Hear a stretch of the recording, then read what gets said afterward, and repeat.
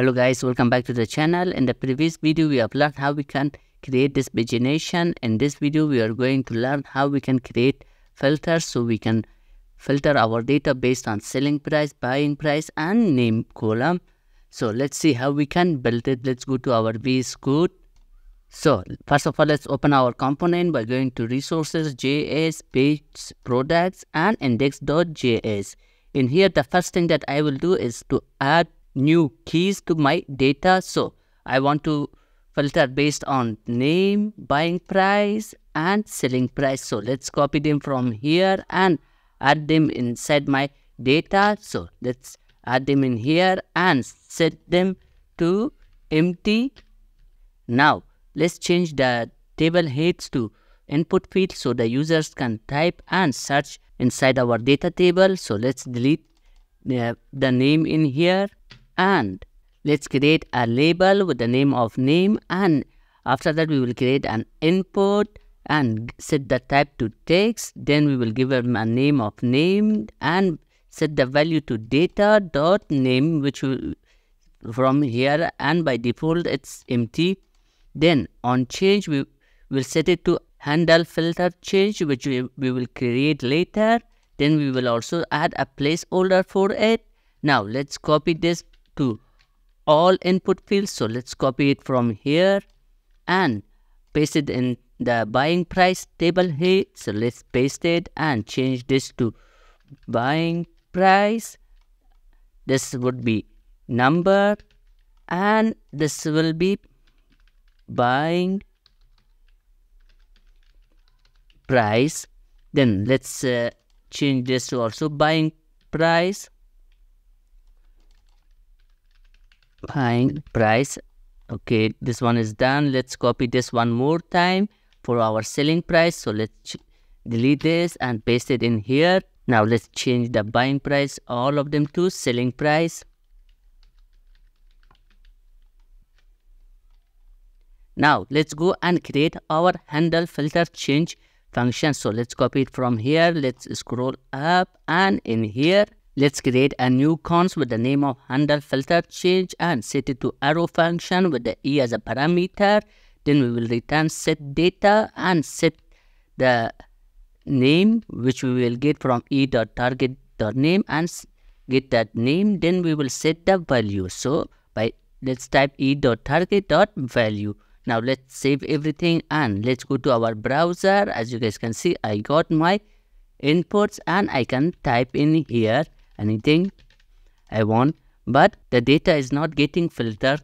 So let's go and create a use effects and set it to our data so it can change our data. So let's go back to our VS Code and let's create a use effect in here. Let's first import it. Let's first import it from the React. Let's import the use effect.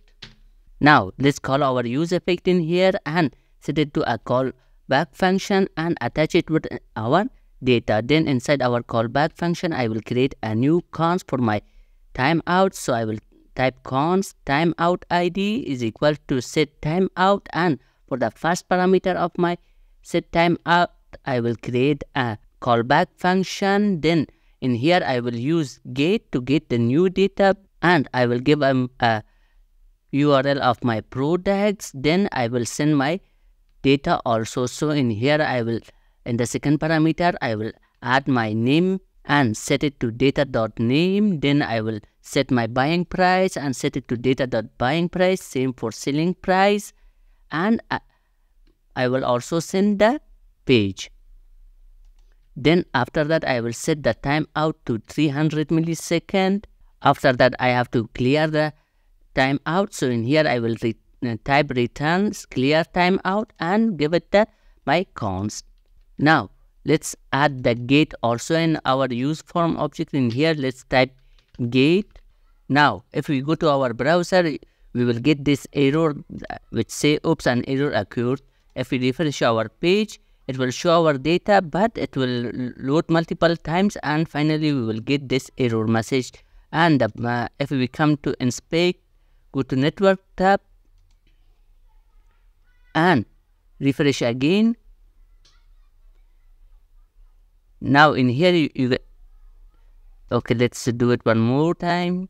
Okay, we got our data. Now it's continuously sending request to our back end. So this is the reason that we get an error, as you guys see in here. Now to fix this, let's go to our VS Code. In here, in our get method, inside our use effect, in here let's add preserve state and set it to true. Now let's save everything in here. Let's go back to our browser and let's refresh. And we got our data, and there is no multiple requests is sent to our database. If we check the network tab and refresh again, only one request, which we will get our data in here.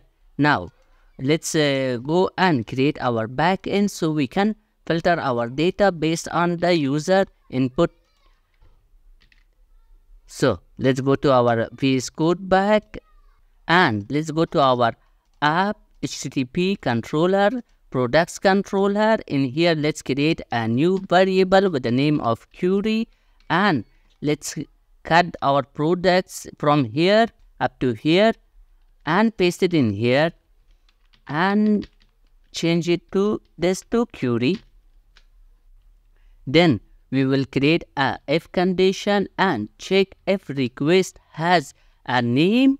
Then in that case, add a where condition in our query and set it to name. Then in the name query, we will search based on the like and give it a percentage. Then we will add our search term that we will get from the user, and at the end also percentage sign. So let's copy this 2 more times, one for our buying price and one for our selling price. So let's copy this and paste it in here. And let's change the name to buying price. So let's copy it from here and paste here buying price. Then same thing for the selling price. Let's change them. Okay, so everything is set in our products controller also. Now let's go to browser and test it. So let's refresh in here.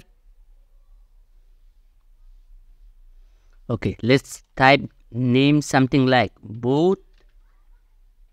Okay, I got all the products that have boat inside their decks.